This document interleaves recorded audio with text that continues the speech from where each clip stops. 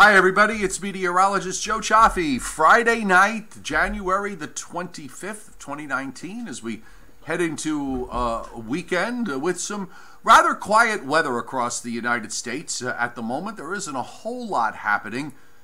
Guess we're just kind of setting the table up for the bigger changes that are going to occur next week. We've been talking about the polar air mass that's going to be coming down from, basically starting out from Siberia and heading our way and dropping down through Canada, across Hudson Bay and James Bay, and usually that's where the vortexes kind of bottom out, but this one's going to drop into the northern Great Lakes, so that's going to spread bitter cold air through the plains, the Midwest, and the Ohio Valley, and to some extent into the east, although it will be more from, say, New York City westward.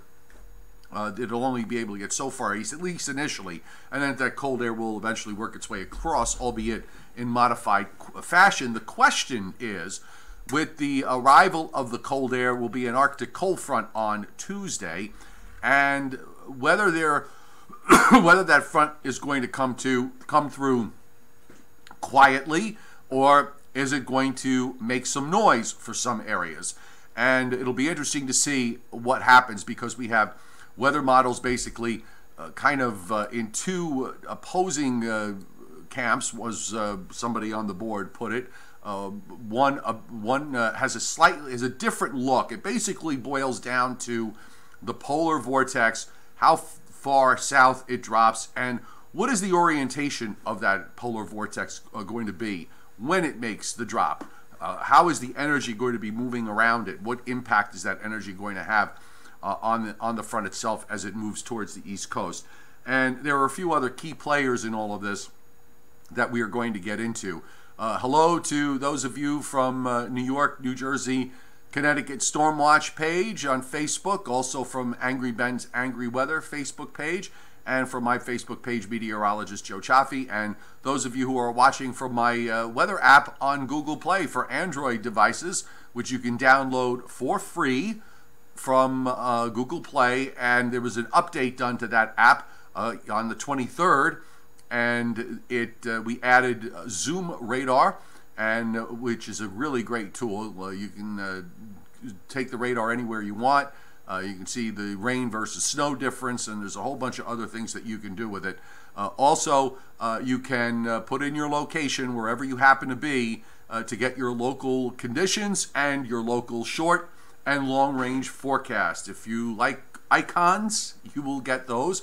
And of course, you have my weather analysis, the snow forecast maps all across the eastern United States, from northern Georgia clear on up through Maine and everybody in between. And that app, as I said, is absolutely free. It is on Google Play. Didn't get a notice from Apple that my app, the iPhone version, was rejected. That's a good sign, because they usually reject it right away, and they didn't this time around. And I just quickly want to mention at the top, for those of you who are on the app, or if you're watching this video, consider expanding your weather experience by joining my Patreon platform, which is a subscription weather platform. It's just $2 a month, and you get lots of extra weather. Speaking of extra weather, are you joining me? For a few minutes. You know, what the I thought you were asleep. I was half asleep, and I just woke up, and your friend from Seaside Heights called. Oh. So. Oh, all right. So we got into a spirited discussion about Stan and Ollie, believe it or not. Oh, Jesus. Joe Rayo, everybody. So, as I was saying, you can jump onto my Patreon platform. It's just $2 a month. It's a great way to support what I'm doing here on YouTube, my app, the live streams, and as a Patreon member, you get private live streams just for members only, exclusive weather posts, etc., etc., etc., and I will throw a link up on there. So, Joe, what you usually do on what we've been doing here is we're going to do the short range weather first, take us through the weekend and into the beginning of next week, and then we can talk about the longer range and the implications with what may or may not happen Tuesday into Wednesday in the eastern part of the U.S., and then the big polar plunge. So you ready to go? Yeah, well, why not? All right. So first things first, tonight's watches and warnings map is pretty quiet. It's kind of taking a breather this weekend. There's not a whole lot going on. A little bit of lake effect in upstate New York, a little bit of lake effect around the Great Lakes, and a little bit of wind issues up in the Dakotas, some fog issues out in the west, and some frost and freeze down in the southern Georgia, northeastern Florida. That really is it. There's no big storms around. It gets like that sometimes. And it's nice when you consider what we had a week ago, when that whole map was like in Technicolor. To see a lot of white now on that map is, especially with the upcoming week, the last weekend of January, Joe. Where did it all go? It's hard to believe that we're all the way at the end of this first, well, actually the middle of the 3 coldest months of the year, and it'll be gone by this time next week. And at least for our area, Joe, we're in this. I want to get a plot of the snow amounts that have occurred so far this winter in the Northeast and Mid-Atlantic, because there's I think if you draw a line from Boston through northwest New Jersey and then kind of swing it down to about Washington D.C. to about Baltimore, or maybe just north of Baltimore, and then curve it around and up to the middle of New Jersey, there's a giant basically a snow hole, because the areas around that, it's, we've been kind of emphasizing the fact that there's been so little snow, but that really has been a very localized thing compared to everybody else in the Northeast and in the Mid-Atlantic states. Well, believe it or not, there is already just such a map. If you go to weathertrends360.com. All right, so we'll do that. One moment. So let's do that. I didn't have a chance to search for it today, so it's weathertrends360.com. 360.com. And then you have to go to the dashboard, believe it or not. And that's an excellent site. I highly recommend looking for it now. Do I have to log in? No, you don't have to log in. You should be able to just. Where is it? Usually there's something like dashboard. I have it on my. Maybe because you're logged in. You want to log in on yours? No, I never had to log in. Really? Believe it or not, I just. Oh. Huh. Oh, you see what they did? I'm just scrolling here. They knew we were coming. All right, you know what? We'll try it another day. But there is exactly what you had just mentioned. They have a map on the dashboard section, and it just indeed show that oval or cigar-shaped area where they're calling it the snow hole. Right, which is what it is. Where the snow lovers are crying, so to speak. And outside of that snow hole, the snow has been normal or even above average.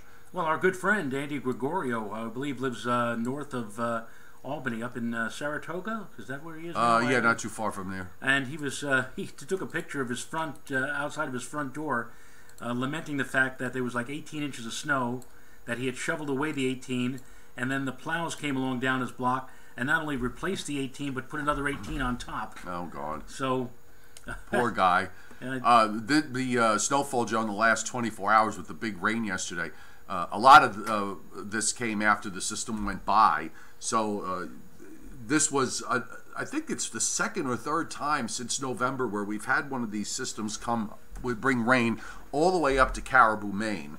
That usually doesn't happen very often, that you get very little snow from a system up in northern, upstate New York, northeastern New York, northern Vermont, New Hampshire, and Maine. Usually the rain-snow line maybe stops along or just north of I-90, but this one crawled all the way up. Absolutely, and but you know what? It was so very cold early in the week. It's going to get cold again over the next 7 days. They have snowmaking machines at the big ski resort, so they're fine. They're fine. Lake effect action on the west side of Michigan and on the Upper Peninsula. Not so much going on in the west, except for a little bit of snow and maybe some heavier snows in some of the mountains west of Denver in Colorado. So as I said, pretty quiet situation across the country. Really, Joe, it's weak cold fronts that we're dealing with. One came through this a couple of hours ago, right. So now we're getting our shot of cold air for the weekend, and then we got another one probably approaching for Sunday. So the temperatures are going to be chilly on Saturday in the east. They're kind of going to edge up a bit on Sunday, then kind of edge down a little bit on Monday, right. And then we'll set the table for the Arctic front that'll be dropping down. And in the west, it's just kind of quiet, higher pressures. There's not really much going on. We don't have any big lows off the west coast. It's dominated by high pressure and a ridge in the west, so things are pretty quiet there. It looks like the upcoming month of February is going to be pretty darn cold east of the Mississippi. Well, at least the start is. If you look at the both the 6 to 10 day and the 8 to 14 day outlook from Climate Prediction Center and today's experimental 3 to 4 week prog, everywhere pretty much east of the Mississippi is going to be, in terms of probabilities, below normal, right on through, I think, something like the 22nd of February. So we're talking a spell of cold weather for a good part of the, well, at least to the eastern half and maybe the eastern 2/3 of the nation. 50s and 60s in the southeast. Down in Florida, we've got 50s and 60s back through Texas, and you start to move north. You get into some colder air, the coldest air around the Great Lakes, single digits and teens. Below zero through the Dakotas and Minnesota, as that's gonna be warm compared to what they've had. And in the West, it's, as I said, it's pretty quiet, a little on the chilly side, but nothing really extraordinary. Is the cold air that's up well to the north is going to be coming east of the Rockies more than it will be coming west. The radar's quiet too. We've got a little bit of snow action going on. It looks like some snow showers near and just south of Chicago, moving across central Illinois, and also down into southern Missouri. And we've got a little bit of lake effect action off of Lake Ontario coming into just north. It looks like it's up maybe near Watertown here, that you're getting some snow coming in off the lake, and also coming in off the lake in and around Buffalo. West-southwesterly winds. That's one, well, I mean, there are a variety of different ways that the winds can blow or interact with the Great Lakes, but the west-southwest wind, that's the one that usually brings Buffalo and also Watertown some of their heavier doses of snow during the course of the winter season. All right, and speaking of snow, I just kind of, I have the map pretty wide. This is actually through Monday 7 p.m. So what you're seeing over the Great Lakes is from what's going to be falling with a low that's going to be coming down southeastward through the northern plains and eventually find its way up near or just south or just north of Chicago, and forecast snow amounts of fairly substantial, a solid 5 to 10 inch snowfall in some areas in that sort of narrow band that's running there from Dakotas, from North Dakota and northeastern South Dakota, southern Minnesota, across southern Wisconsin, and then swinging eastward from there. They're going to put this snow down, Joe, ahead of brutally cold air that's coming in, and we can actually give a taste of that. I want to bring, and I think these numbers are going to fluctuate a bit. We'll just look at the low temperatures first, and we'll start at Monday. Now, this is before the really truly bitter cold air comes in, but you're looking at a lot of single digits and low teens. Chicago's there sitting at about 9. Tuesday. Now, here's where you start to see the Arctic air. So your single digits, the zero line runs from about Chicago along the Missouri state line with Iowa, and then starts to arc back northwestward from there. But now you're starting to see minus 10s and minus 20s coming into Minnesota, minus teens and minus 20s into Minnesota and in through eastern North and South Dakota. And on Wednesday morning, Chicago's at 15 below for the low. Milwaukee's at 16 below. Minneapolis at, I think that's 23 below zero. Now we can look at the high temperature for the day. And the high temperatures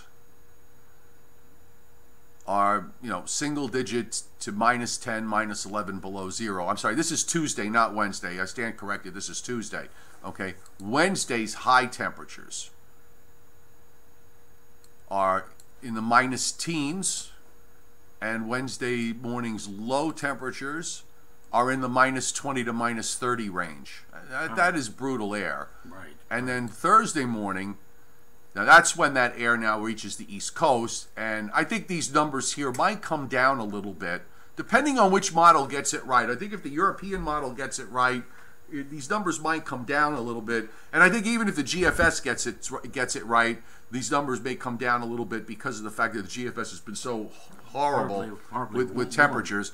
But again, a lot of minus 20s, minus by this time we're starting to see the air maybe modify ever so slightly, because I don't see any -30s, but a ton of -20s. Chicago at -16.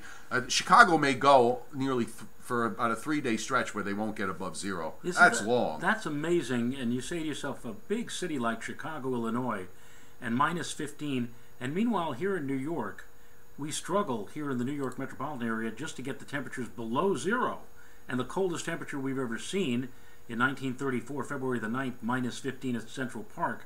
And we've been nowhere near that ever since. So it's interesting to see how two large major metropolitan areas, one getting 5 and 10 and 15 to below zero readings almost routinely coming up in the week to come, and meanwhile New York still struggling just to make it below zero. I don't remember, Joe, did I bookmark that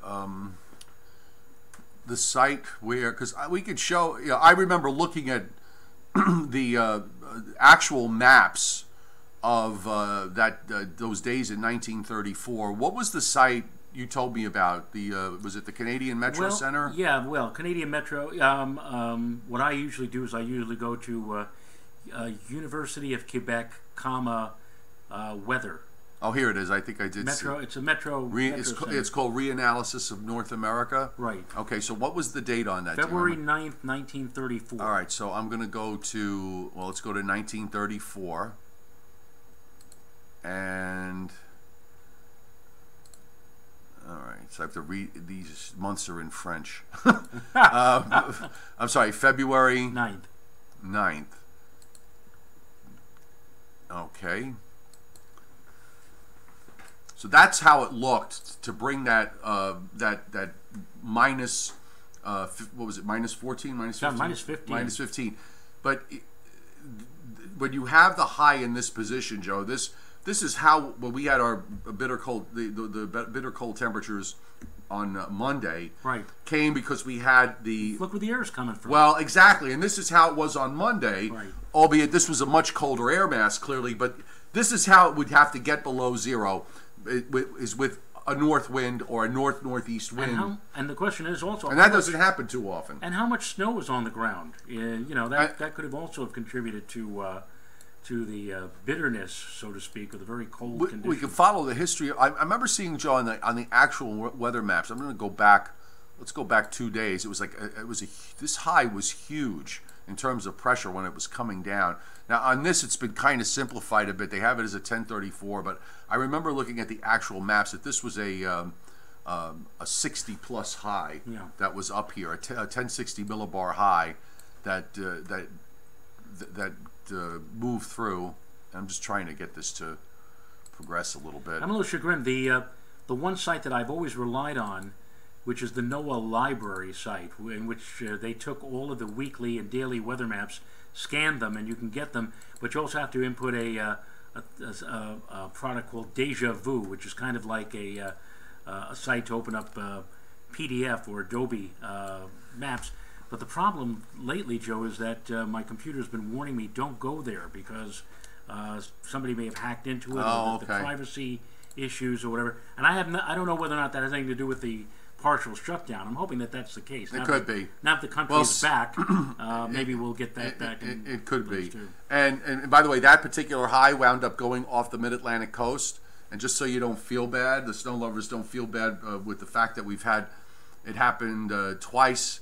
That we've had it happen where it warmed up in rain after a shot of cold air. Same thing happened here in New York City. After that high moved out and the next system moved through, a few days after it hit that -15, it was in the 40s. Right. It was a super rebound, and when precipitation came in, not a flake or an ice pellet, it rained. It was just rain. Right. So it does indeed happen. So let's move forward through the weekend. I forgot to set my tropical tidbits up from our buddy Levi Cowan. Thanks for letting us use the maps, and you can. That's an absolutely free site, and you can use them by going to tropicaltidbits.com. So, really, Joe, no big deal this weekend. Much of the nation quiet, but there is rain for Florida, and this is a low that is going to develop off the southeast coast of the United States. And when you look at the setup, if that low had been timed a bit better, or if the energy from the north had come down a bit faster, where they could have teleconnected, that low could have made for a blockbuster storm in the east with the high where it is and all the cold air that's up across southern Canada for it to tap. But I'm wondering whether that's going to have impact on the system for Tuesday, depending on how it develops or if it's a bit further to the north and west. I think that's a critical question here going forward, and I don't know which model has a better handle on it.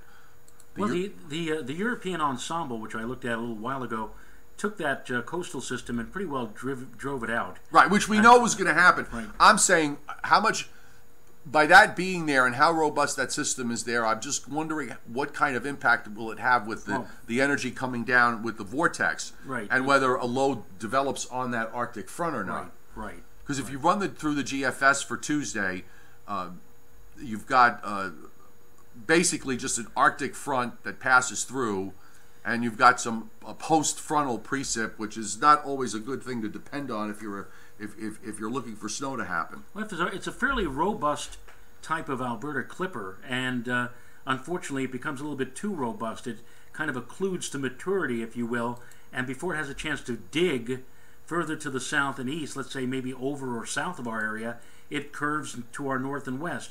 And now what you have to rely upon, as you just mentioned, is maybe that system out over the ocean, slowing things up a little bit and allowing for a little ripple or a wave to develop on the trailing front and develop and move up along it and bring us maybe a surge of moisture here later in the day on Tuesday or Tuesday night. Initially, it looks like that precipitation would be in the form of rain, but then there's a very good push of cold air coming in behind that system, and maybe if the cold air came in as that wave was passing us by, a quick change over to snow, and maybe, who knows, Tuesday night or into early Wednesday, we might have enough to put down an inch or 2 or 3 or whatever. Or it may just be a simple cold front passage, in which case the front moves through, we get a touch of snow with it, and then bang, we go right into the next surge of very cold weather, which will encompass our area Wednesday, and especially so Thursday into Friday. I think a lot will depend, looking at the two models. I looked at both the European,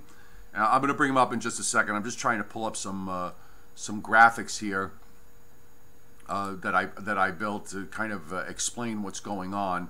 And as always with these things, when you want them to come up fast, they're not loading quickly. So everybody just be ever so patient with me. But I think it's going to have to do with the orientation of the the vortex when it comes down. What is it going to look like? How flat is the flow going to be? And I'm going to bring up both the GFS and the European today. I'm also going to bring up the a little shot that I drew with the NAM, and I think this will help explain it all. So here is the GFS. The bowling ball. It's a bowling ball, right. It's this sort of, it kind of looks like an egg lying on its side. And if you look, folks, at the flow, and they want to look at it, so let's bring it up to the full screen here. So when you look at it here, when you look at it in terms of the flow, it's just kind of this maybe gentle's not the right word, but it's very smooth. There's no amplitude at all to this. It's just this big, gigantic salad bowl, bowling ball type of flow, and you really can't do anything with this. Any disturbances that are running along in that flow are going to be relatively weak. They might occasionally produce a couple of scattered snow showers here and there, and that's just about it. So it's just this bitter cold air aloft, and the center of that vortex drops over the Great Lakes. What the European, however, is suggesting, and let me make this a bit bigger for everybody. What the European is suggesting, look at the difference between the two models, from what I just showed you and what the European has. The European, it looks like a sword is sticking, it's elongated, the vortex itself is elongated northeast, southwest, and the upper low is actually more up toward Lake Superior than sitting in the middle of the state of Michigan. It doesn't look like a bowling ball at all. It's kind of tilted on its side, and it has this very sharp, negatively tilted trough. So what you would count on is that as that trough swings around and the Arctic front is near the coast, that you'll get a wave that develops on it, which the ensembles develop, right, and all the members develop, right, and a low on the operational European, which is the one everybody sees, is right along the southern part of the Delmarva Peninsula, just offshore, and it looks like it takes that low into Rhode Island. Of course, as always with these things, the rain snow line will be lying perilously close north-south along the coast. So you could have a situation where it's mostly rain in southern New England, north and east, but in New York, say the New York State Connecticut line westward, and then draw a line through New York City down the Jersey Shore. That's where the rain snow line could wind up being in the Europeans' argument. And it did produce some, relatively robust snowfall amounts, certainly more than what the GFS did. So the question for me is, is the European finally going to get one of these right? Right? Is that a legitimate question? It hasn't been the best of years for the European. In fact, it reminds me of the 2011, 2012, where it kept crying wolf all through the winter season. It kept showing, significant snowfalls, and then when we actually got to the event, it was anything but. For this to happen, Joe, again, you were absolutely right.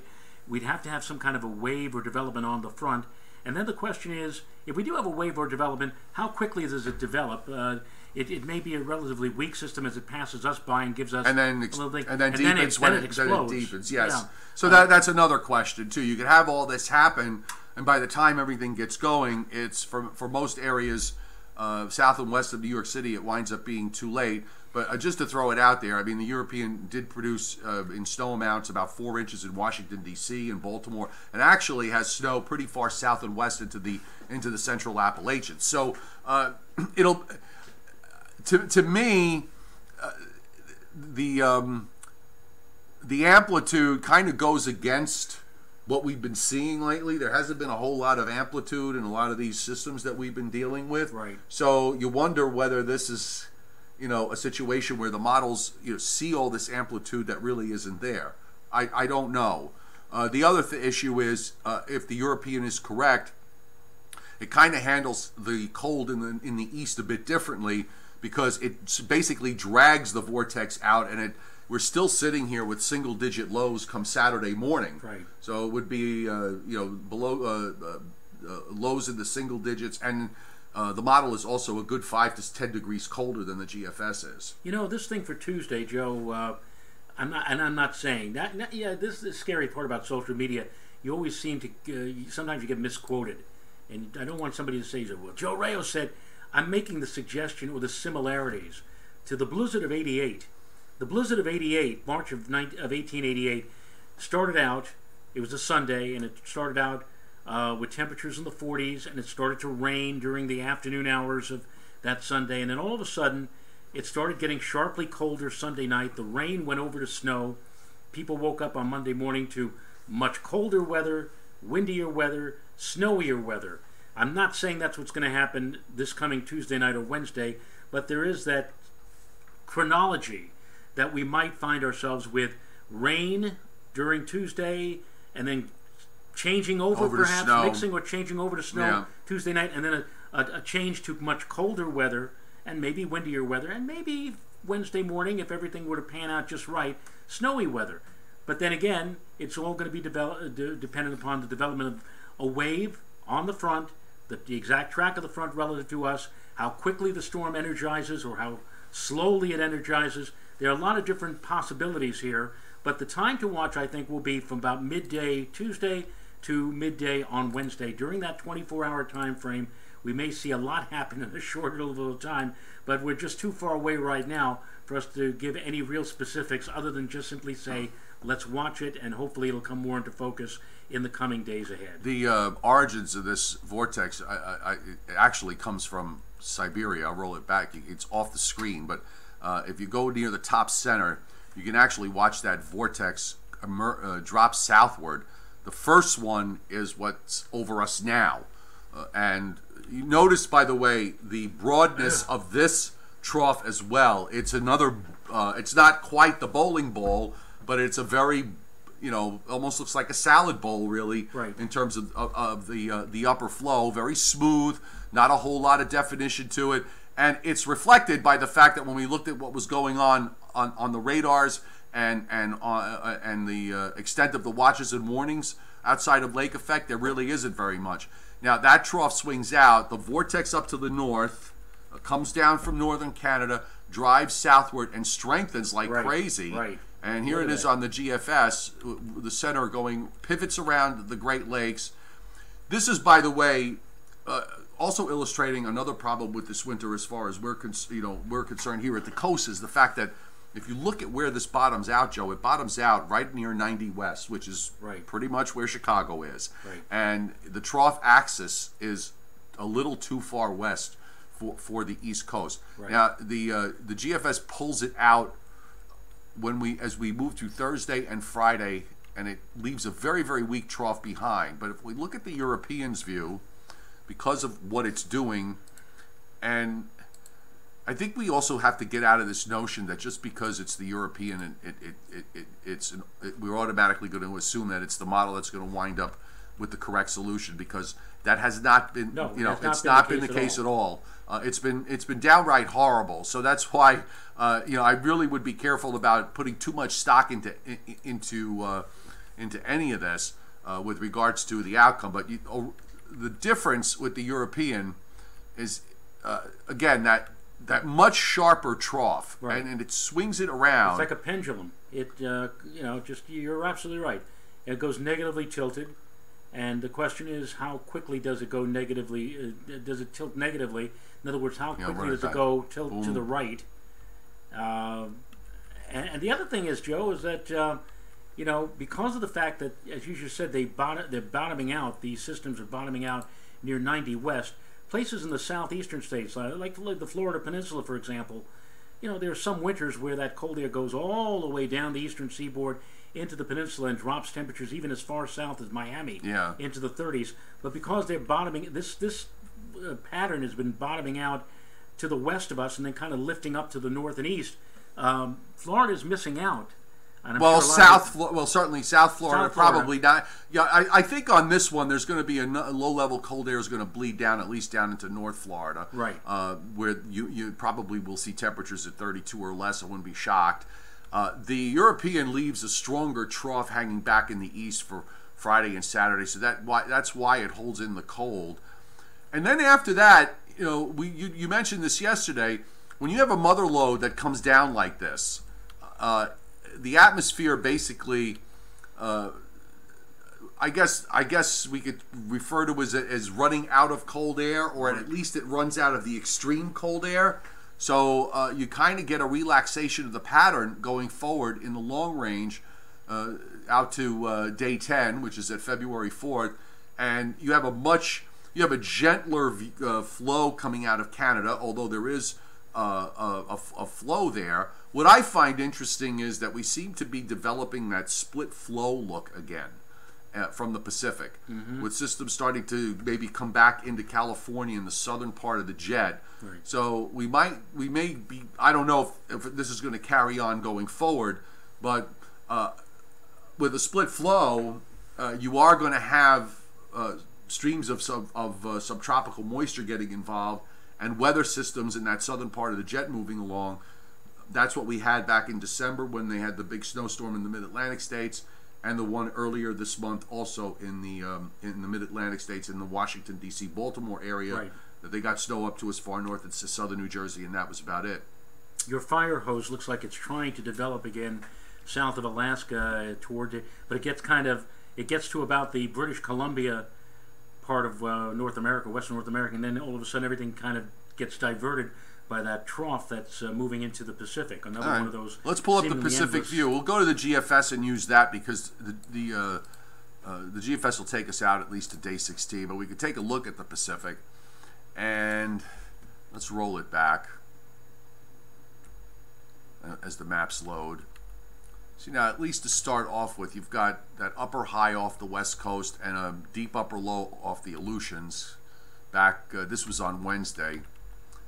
And they on the right, on the far right, you can see the big the plunging pole, the first vortex that we're dealing with now, and then the big one that comes down. You got.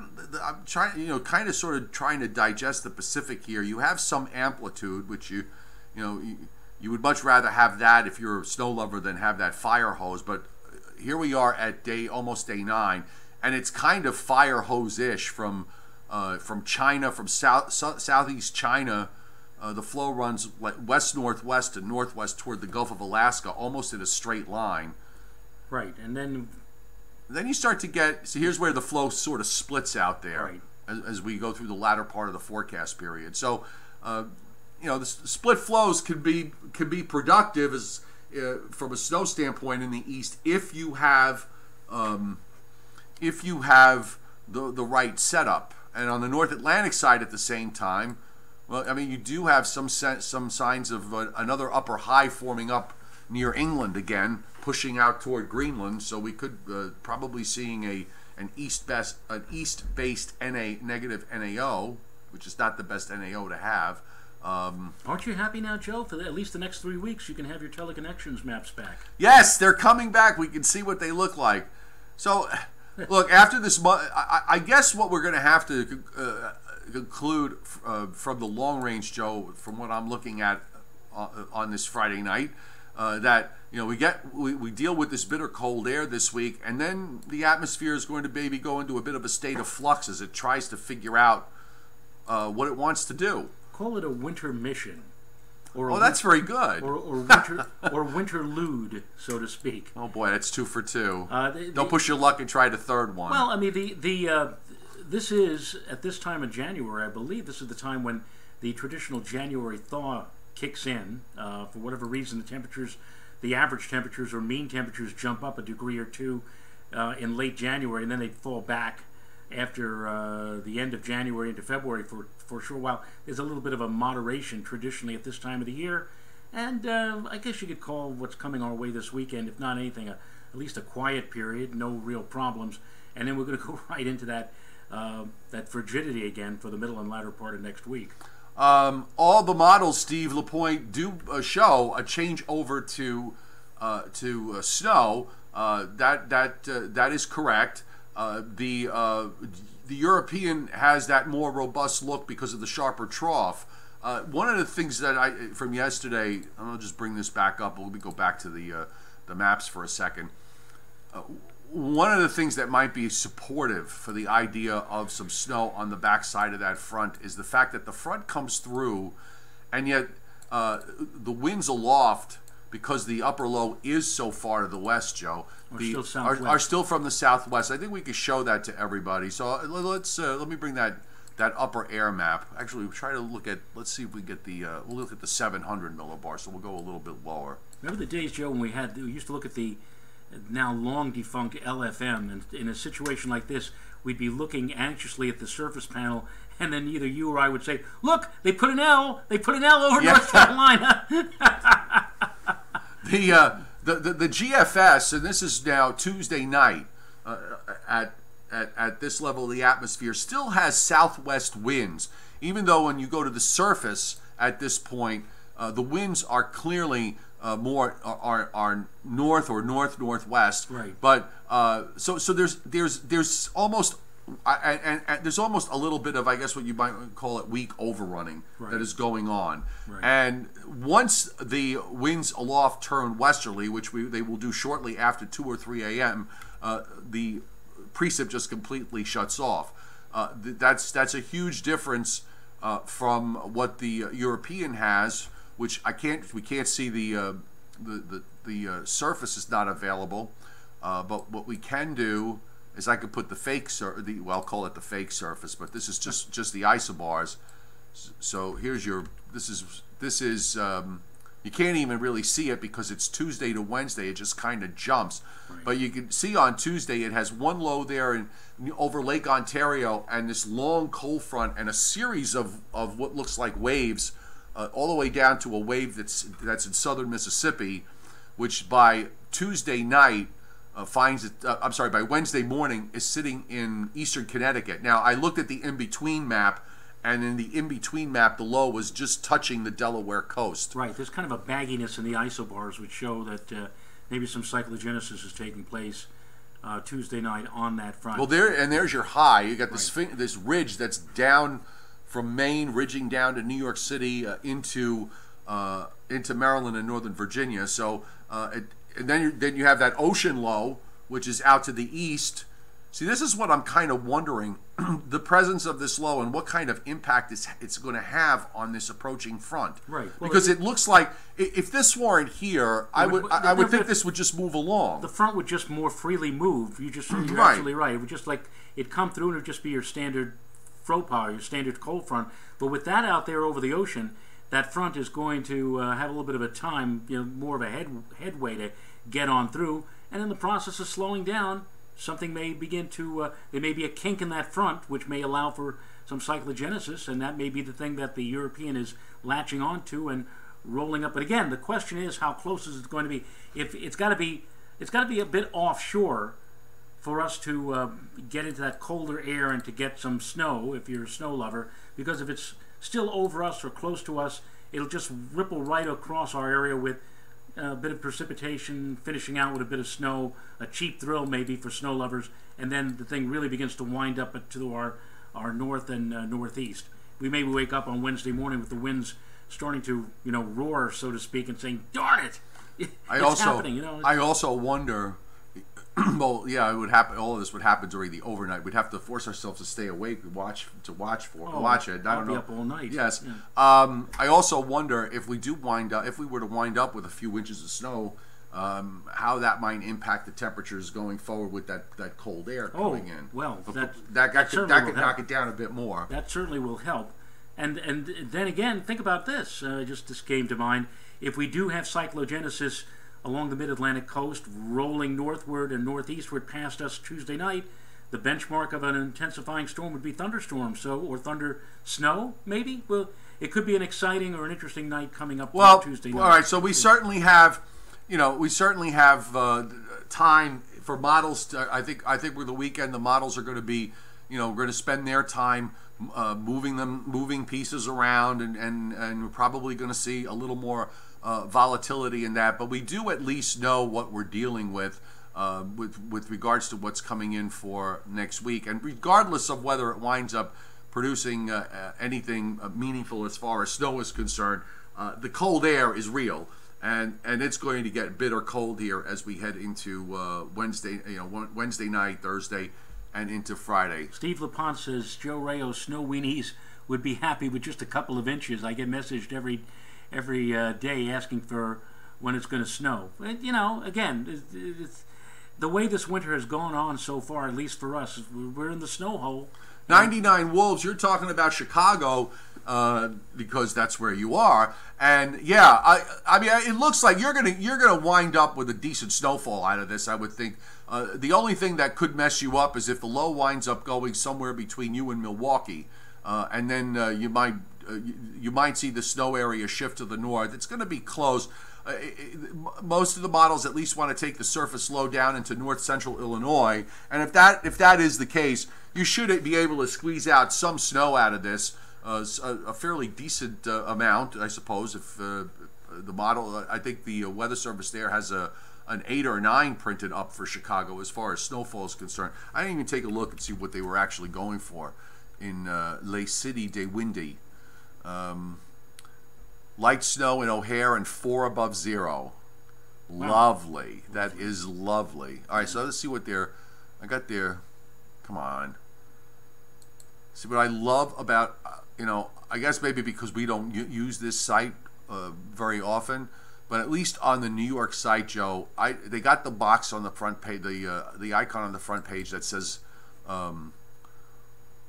snow, and it takes you right to the snow maps. Right. And winter weather. Right. Yeah.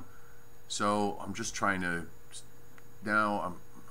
significant snow. So we have, what do we have? A map that shows percentages. I don't want a map that shows percentages. I want a map with numbers, and they're not giving it to me. IoT. Is that there? Hang on. I can cheat. Hang on one second. Let me see if I can. You know what? I'll have to dig. I won't be able to do it. Okay.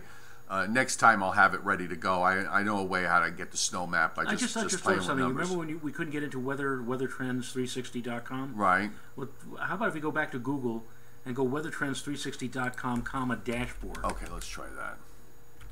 Weathertrends 360.com comma dashboard. .com/dashboard? No, comma. Okay. Dashboard. O-A-R-D. Let's see if that automatically gets us to. There you go. There it is. There you go, Joe. Okay, so hold on. Let's bring it. Well, are they gonna? I hope they don't get mad if we bring it up there. No, I bring them up a lot on my Facebook page, and if any of you ever wanted to get some really interesting weather information, especially for the Northeast part of the country, I think they emanate out of Pennsylvania is where the company is. Go to them. They are a very, very good site. All right, so we gave them a good plug. Okay, so what are we looking on here for? Okay, let's see. Just scroll down. Can you scroll down a bit? Mm-hmm. Yeah, right here. Oh, right here. And there's not the video. Not the video, but if you can. Does this move? This? Well, no, that's an actual video. All right. How about over here? Oh, wait, here it is. Is this it? Oh, that's the January 20th, current snow cover, season snow. There we go. There you go. There's your snow hole. There, see? You see, everybody, where the snow hole is? We're sitting in it. It's amazing. Look at the snow. That's exactly up in upstate New York, back out to the to the west. Sad snow lovers. Yep. There's the snow hole, folks. The rest of the nation is just going crazy with snow, and we've got this insane snow hole. That's really wild, isn't it? And now you can see why our good friend Andy is buried where he is. His upstate New York is pretty well buried. Yep. All right. So what are you doing this weekend? Anything exciting? No, nothing. Nothing. Well, that was. Oh, wait a minute. That was quick enough. Wait a minute. I am going to. I'm going to be at my wife's German club annual meeting, or not annual, monthly meeting. It was supposed to be last weekend, but it was canceled because of the snow. It's coming up this upcoming Sunday. My wife and I are going to be the host and hostess for the rat race. Where they roll rats. They roll dice, big dice, and you bet on. They have like various size statues of rats and mice. Okay. And whoever wins a prize or wins money or whatever. And we've been so good at it. I'm Pat Sajak, and she's my Vanna. I told her, I said, you ought to wear a beautiful gown, this Sunday. We could really play this up big, but anyway, that's you got the hair for it too. Yeah, sure, certainly. And you're going to be celebrating on Sunday. You've got a specific major. I got my 60th birthday Sunday. So event coming up. I'm having. I'm going to have dinner with my daughters and my mother, and she will cook a nice meal, and everybody will be happy. And I will have a day off, which will be nice. Yes. So happy birthday to me, everybody. All right, so we're going to wrap it up here, folks. At this point, thanks for being here tonight on this Saturday night. We're going to keep... Saturday night? I'm sorry, this Friday night. I'm rushing. I want to go home. Okay. I will be... I'll be live streaming at some point over the weekend. I'm not sure about Sunday, but Saturday... I'm going to have to squeeze one in Sunday somehow if there's a more serious snow threat going on, but we'll figure it out when we get there. But figure that I'll live stream at some point over the weekend. Patreon members, you'll get your live stream over the weekend because I'll do those in the morning. Oh, I should mention something. Yes. In the essence of goodwill, and since he is, after all, a mutual friend of ours or whatever, Craig Allen. This is his birthday today. His birthday is it? No, it's the 28th. I got a message on YouTube. Is it today? I got a message on YouTube saying, congratulate Craig Allen. So well, he's far older than me. Far older. Did you want to? Did you Well, watch him? no, well, did you listen to him when you were growing up in the Bronx? No. He's actually only, I think, he's either a year older than me or 2 years older than me.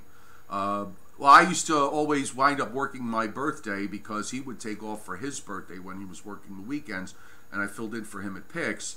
And when I worked at Pix on a regular basis, I used to work on my birthday no matter what. Right. So I always knew I was going to work around the 20. I thought it was for some reason I thought it was the 28th. But well, I always know that the two of you are very close together. So yes. Today, so we wish a happy birthday to Craig. And your birthday is on Sunday. Yes. And mine is in August, so we don't have to worry about me for a long time. And we got a ways to go. All right, folks. So watch for the live streams this weekend. Patreon members, you get your members only live stream tomorrow and Sunday morning. And of course, you just go to the website. You can go on the Google app if you got an Android device.